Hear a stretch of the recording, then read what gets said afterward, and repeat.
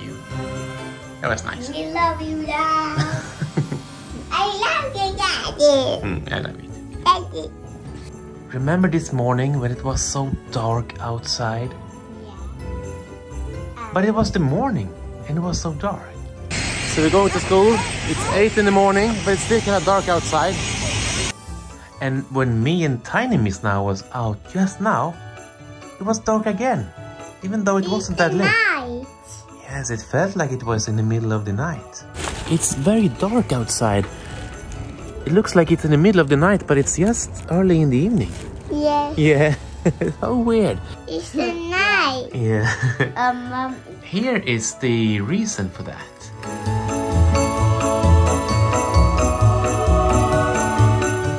Please let me know what I'm about to do. People will have objections to. Okay. Because I'm gonna show you for the first time. I'm gonna introduce you to someone called Eric Dubay. What? Now, what you can't hear, but hundreds and hundreds of people just smashed their heads towards their screens like this, because they don't. That's like a. That's something people normally do when they hear Eric Dubay's name. Also, when they hear Eric Dubay's voice, they also fall asleep. So, like right on here, like. Yeah. So we need to drink some very strong coffee. Ew! I don't like coffee. I know, but this is something that you have to do. Okay.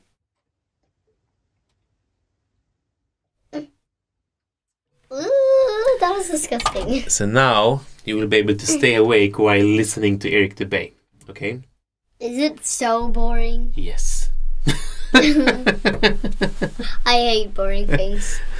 If Earth were a spinning ball heated by a sun 93 million miles away, it would be impossible to have simultaneously sweltering summers in Africa, while just a few thousand miles away, bone-chilling, frozen Arctic and Antarctic winters experience. Okay, so what he is trying to say.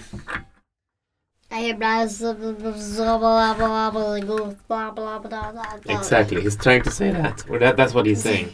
Is he Stockholm there? Stockholm. Yeah, so there's where we are. Let's say that the sun is in the middle here. Yeah, and it's spinning. Yeah. It spins and also it rotates around the sun. Right?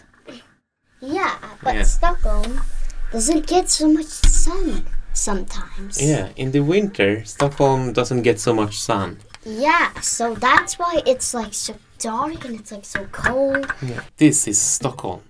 This is where we are right now.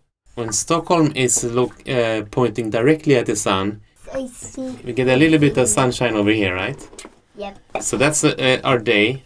But then when we start to spin away, it gets dark quickly, right? Yeah.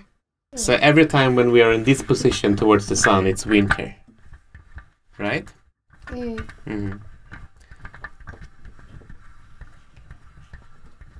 So when is it summer? When Stockholm gets like a lot of sunlight, then it's summer. Exactly. When Stockholm gets a lot of sunlight, like in this much. Yeah, in this position.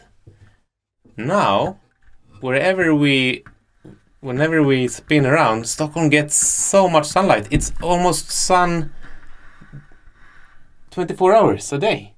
You see? Where is Stockholm now? Can you point to Stockholm? Even when we are pointed away from the sun, we still get sunlight. Yeah, look Here, at the here's Stockholm. tiny bit. Look here, in Stockholm, even here at night, we still get sunlight. Whenever we spin around, we get sunlight. So in the summer, we get sunlight 24 hours a day. What is that? That is the Earth's orbit around the sun. December, November, October. This is where the Earth is traveling around the sun during an entire year. Yeah, and it says numbers. 80, 70, 60, 50, 40, 30. A circle has 360 degrees. Here you can see how tiny difference there is from our orbit to this circle here. So the orbit is almost like a circle. You see? No, it is a circle. Yeah, almost.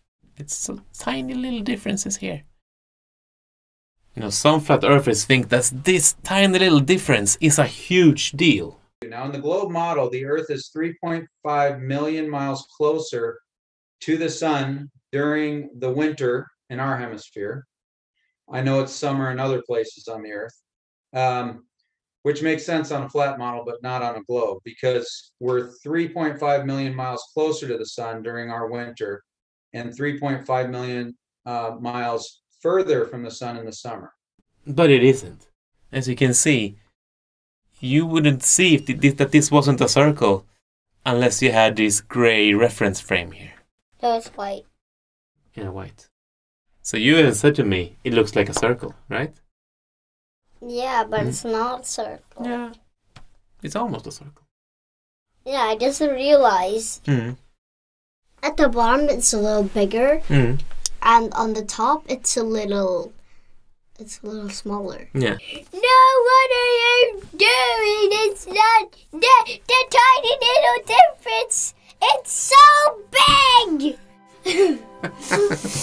You don't understand everything, and anyways, the Earth is flat, and you don't understand that. That's actually what flat earthers do.